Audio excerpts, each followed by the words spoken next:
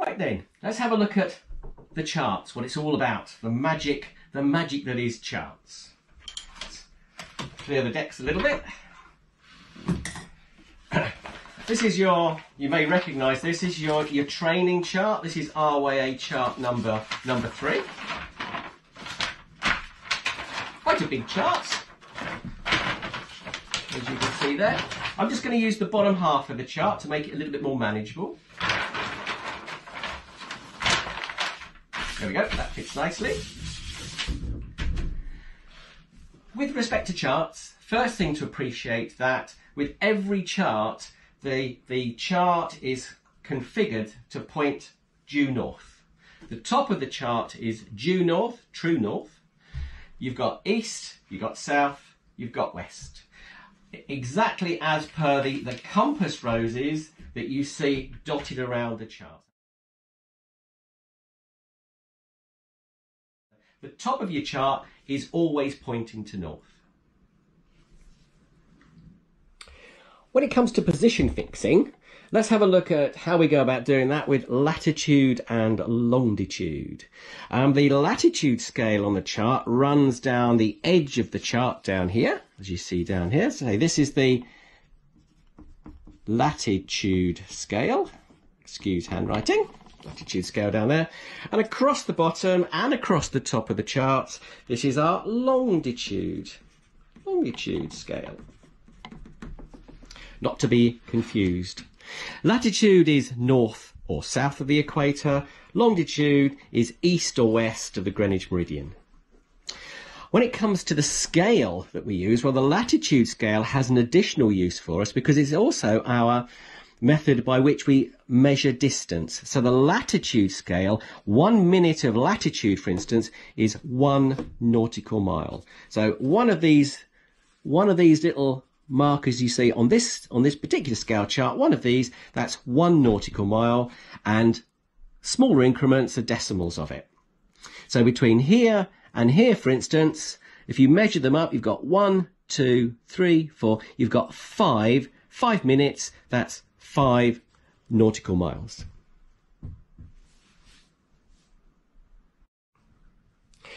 Due to the way that the chart has been constructed, you must only ever use the latitude scale up either side to measure distance. Never ever use the longitude scale, which has been stretched to accommodate how the projection of the chart has been made. So always latitude for distance up there.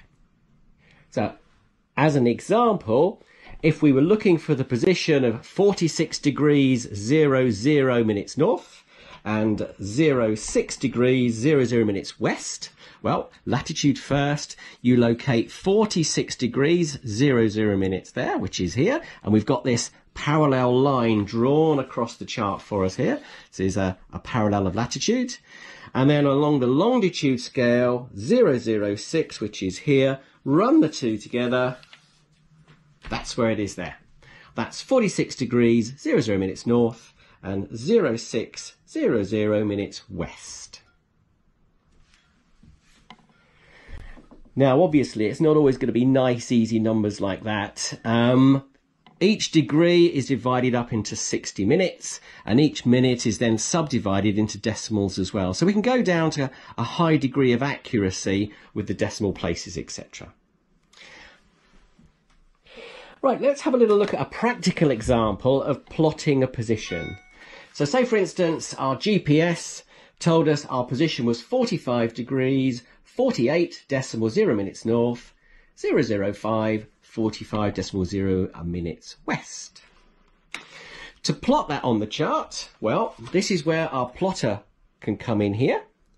And you'll notice that within the construction of the plotter, we've got these this lattice that's been printed in here. These are parallel to the edges, to what we call the working edge of our ruler here. So locate on the chart the latitude, which was 45 degrees, 48 decimal 0 minutes north. So 45, 45, 46, 47, 48. It's that little point there on there. And then slide the plotter across and line up the vertical line or a horizontal line through the chart with that on the plotter. So I've just lined it up here, down through here. Okay, slide it, make sure the working edge of your ruler is on the mark, hold it nice and tight, double check you're accurate, and then draw the line across, like so. Not too heavy, because you've got to rub that out in a minute.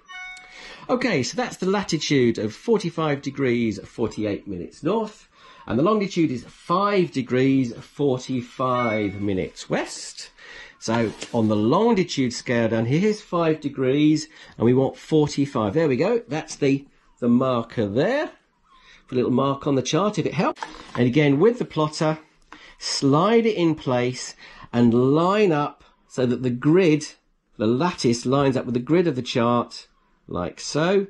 Make sure it's all nice and parallel through there, and draw your line up, like so, where the two cross.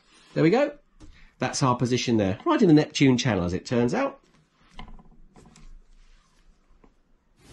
We hope you enjoyed this video and that you found it informative.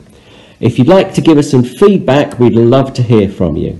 In the meantime, keep a lookout for number 3 in the series coming up, charts, the details and abbreviations. See you soon.